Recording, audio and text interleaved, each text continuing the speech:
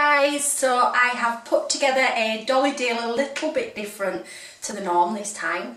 So as Reykjavik and New York was flying off the shelves throughout 2016 and for the start of 2017, I've put together a trip that includes Manchester flights direct to Reykjavik, 4 nights in Reykjavik in a 3-star hotel on bed and breakfast. I have also included the Northern Lights tour, the Blue Lagoon tour and the Golden Circle tour, so all that's included in the cost. Then flying on to New York, where we've got 4 nights in a 3-star central hotel.